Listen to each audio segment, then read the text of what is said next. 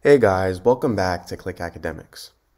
In today's video, I'm going to be teaching you guys how to solve this exponential equation.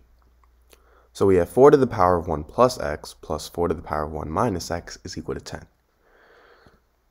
So now we want to find the value of x.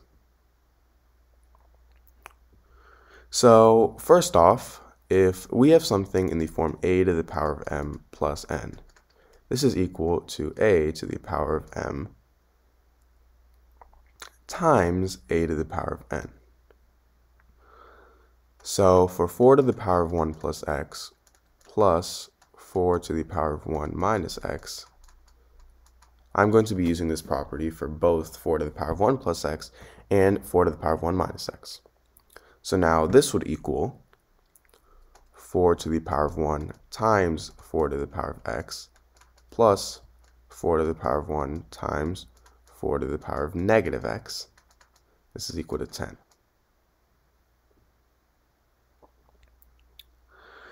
Now,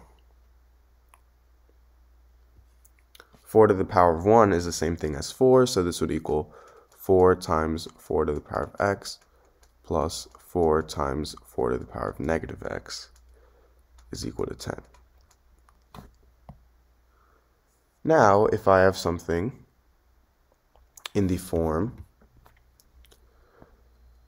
a to the power of negative n, this is equal to 1 over a to the power of n. So in this case, 4 to the power of negative x, this is going to equal 1 over positive 4 to the power of x. This is equal to 10. Now what I'm going to do is I'm going to let y equal to 4 to the power of x.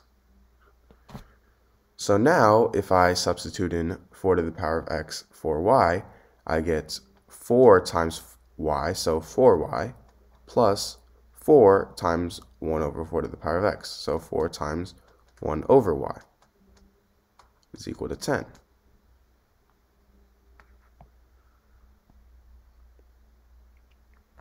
Now 4 times 1 over y, that's the same thing as 4 over y is equal to 10. And now, if I factor out y from this,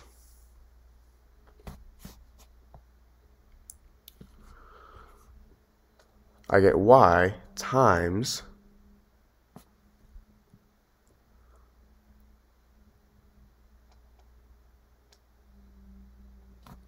if I multiply y on both sides, I get y times 4y plus 4 over y is equal to 10y. Now, if I distribute the y here, y times 4y is equal to 4y squared, plus now y times 4 over y is simply just 4, is equal to now 10y. Now I can subtract 10y on both sides. So now I get 4y squared minus 10y plus 4 is equal to 0. Now from here, I can factor out 2. So now I get 2 times 2y squared minus 5y plus 2. And this is equal to 0. So now if I divide both sides by 2, these two will cancel out, and I'll have 2y squared minus 5y plus 2 is equal to 0 divided by 2 is simply 0. So now to solve this, I'm going to have to use the quadratic formula, which is negative b plus or minus the square root of b squared minus 4ac divided by 2a. Now in this case, a is equal to 2, b is equal to negative 5, and c is equal to 2. So now, if I replace these values in for the quadratic formula, first off negative b, so negative 5 plus or minus the square root of b squared, so again negative 5 squared minus 4 times a, which is 2, times c, which is 2 again. Now I'm dividing this by 2a, so 2 times 2. Now, to simplify this, I have negative and negative 5, which is going to be a positive because the negative and negative is always a positive. So I have positive 5 plus or minus the square root of negative 5 squared, which is, again, a negative times a negative is a positive. So negative 5 times negative 5 is positive 25, minus 4 times 2 is 8, 8 times 2 is 16.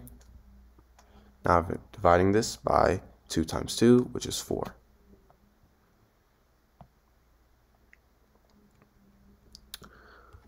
Now, I have y is equal to 5 plus or minus the square root of 25 minus 16. That is going to be 9 over 4.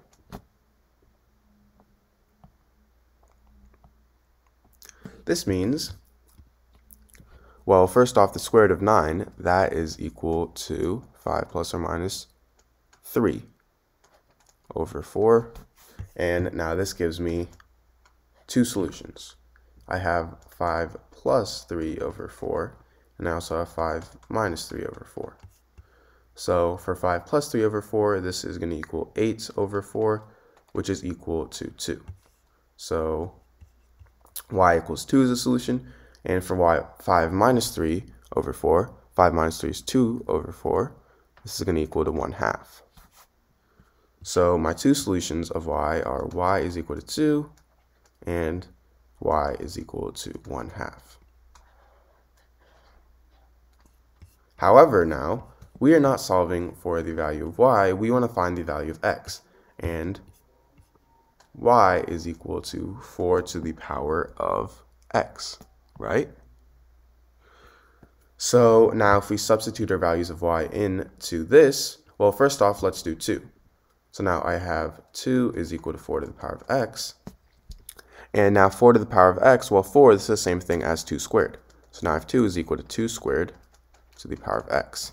And if I have something in the form a to the power of m to the power of n, this is equal to a to the power of m times n.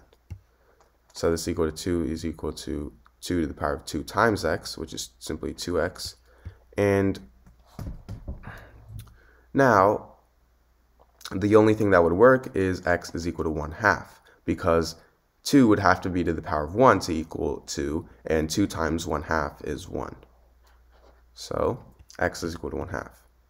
Now, for if y is equal to 1/2, I have 1/2 is equal to 4 to the power of x. Now 1/2, this is the same thing as 2 to the power of negative 1. And 4 to the power of x, again, this is the same thing as 2 to the power of 2x. So now I have 2 to the power of negative 1 is equal to 2 to the power of 2x. This means that negative 1 is equal to 2x. So if I divide both sides by 2, I get negative 1/2 is equal to x. So my second solution is x equals negative 1/2. So these are my two solutions to this problem.